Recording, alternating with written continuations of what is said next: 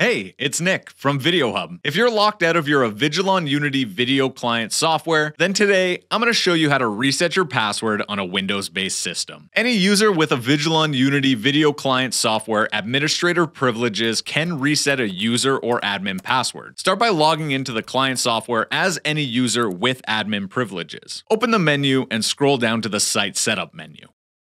Find the Users and Groups tab, and select the user account you want to reset the password for. Open the Edit User function, click Change Password, and enter a default password you can give to the user of this account. Password 123 is not going to work here. Once changed, click OK, and check the box here requiring the user to change the password next time they log in so they can create their own password. Next time the user logs in, they will be prompted to change their password. If you can't log in with admin privileges to reset your password, watch this video here, and for more support, visit the Avigilon community support page in the description below.